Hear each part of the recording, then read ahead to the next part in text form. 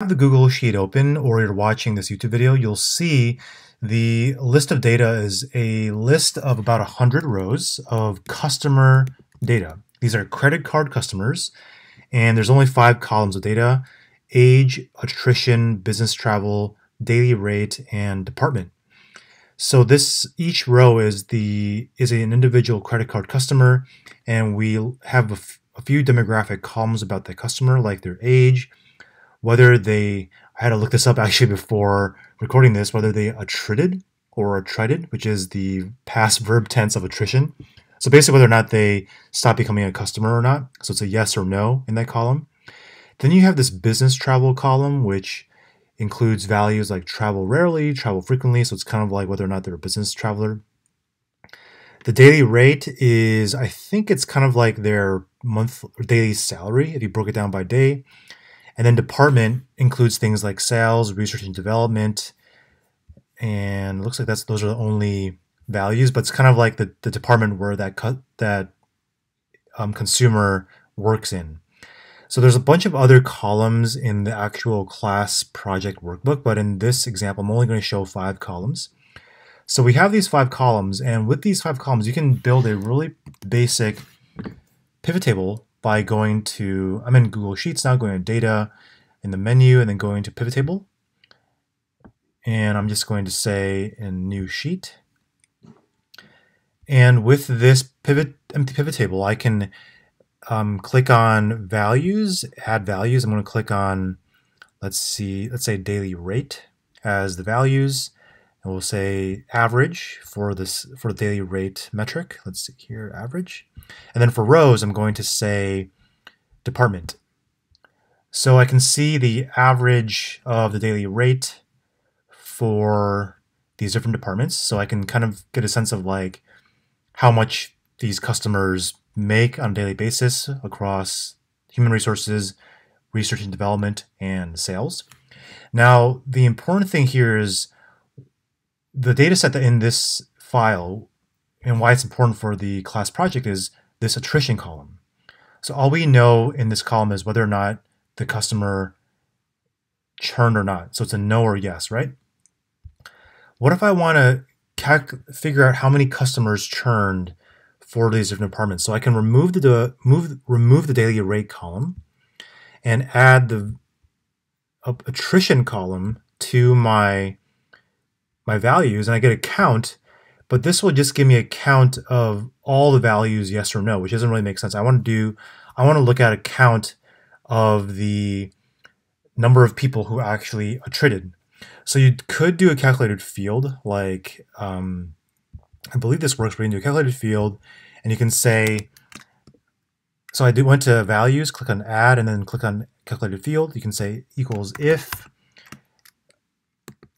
attrition equals double quote yes, double quote, comma 1, comma 0, and we click out. Looks like it didn't save. If attrition equals yes, then 1, comma 0, or parentheses, enter. And it didn't like that. Maybe if I do a count. Yeah, so I don't even think this would work because we're looking at, no, it doesn't really work.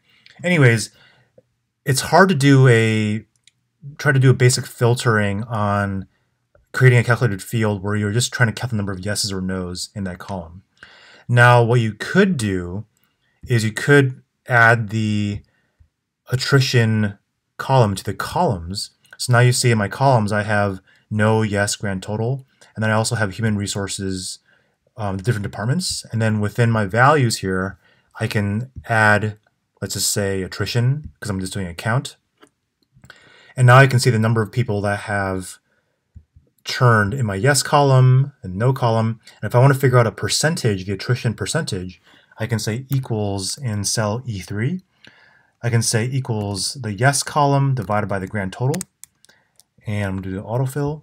And I can see here the research and development department, only 14% churned, while the sales department, people that work in the sales department, churned 18.6%, and overall 15% of my customers churned.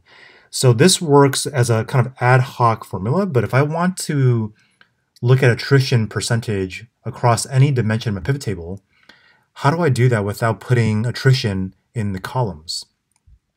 Because by having this manual formula in column E here that's outside of the pivot table, if I add another, let's say, dimension to my row, let's say I add business travel for whatever reason, that doesn't really work. So let's just remove that. Let's try to add business travel. I think I have to actually delete these values. Anyways, you can see how normally in an Excel pivot table, when you add the extra, there we go, when you add the extra column to the rows or whatever, it overwrites your manual formulas that you do outside of the pivot table. So what is the trick here? So I'm going to remove attrition from my column. So now all I have is department in my rows. I'm going to go back to my pivot table, or sorry, my raw data set. And remember, my columns of data are only from columns A through E. In column F, I'm going to write the column header just count, and then put the number 1 in all of these values. So from cells F2 through F100, I just have the number 1. And then in column G, I'm going to write attrition flag. And here I'm going to write the formula equals if the attrition column equals yes. Then I'm going to give this cell 1, otherwise give it a 0. Do the autofill. So now all this attrition flag column in column G represents is if column B has a yes, then column G has the number 1. If it's no, then it's 0. The important thing here is that I'm setting up my raw data so that my attrition flag is a number, and so is my count. And let's see what I can do now with the calculated field. I'm back in my pivot table. If I go to raw data, notice how my raw data expanded from A through E, from A through G. So I need to change my raw data source from E100 to G100. And now if I look inside my values, you're going to see, or if you click on add on any of the rows, columns, values, or filters, you're going to see your count and attrition flag columns. And for value, I'm going to click on add, calculated field. And then for the formula, my calculated field, you can do this in Excel too. I'm going to write single quote. Oops, I'm going to write single quote attrition flag.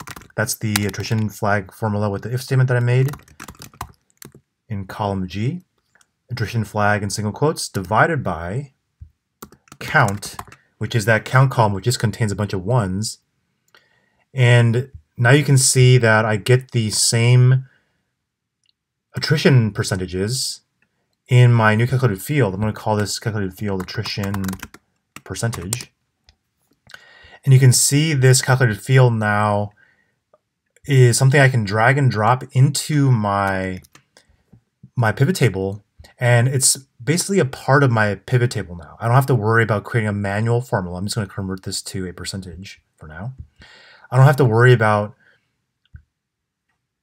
creating an Excel formula or Google Sheets formula outside of my pivot table. I can just use this new calculated field, but the key thing here is that attrition flag is a 1 or 0. Count is always 1. So by doing attrition flag divided by count, you're always taking a number that's a 1 or 0 divided by a number that's always 1. And by default in calculated fields, when you put these columns into the calculated field formula, I believe the Google Sheets and Excel, they automatically add a sum formula to that column. So it's just like right here, it says summarize by sum. I think if I change this to custom, you see how it does something weird, or I'm just like not doing a sum anymore. So by default, if you do sum, it sums up all the ones and zeros and divides it by the sums of a bunch of ones. And so that's how you're able to get the attrition percentage based on the attrition column, which is simply just a yes or no. And so now if let's say I add a column, or let's say I add to my rows, I also add the business travel column or value, I can now break down my pivot table into even more granular attrition percentages based on whatever I want to drag into my pivot table, which is really cool to see.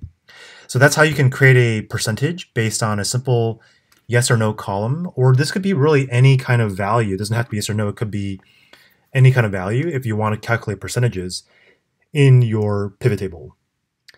So that's the nice little tip and trick as a teaser for the Advanced Pivot Tables class that I mentioned in this episode. And again, just going to make it one more final plug. Please take this Advanced Pivot Tables class if you are trying to learn more about pivot tables, or if you have a colleague who is trying to learn more about pivot tables, please share this class with them.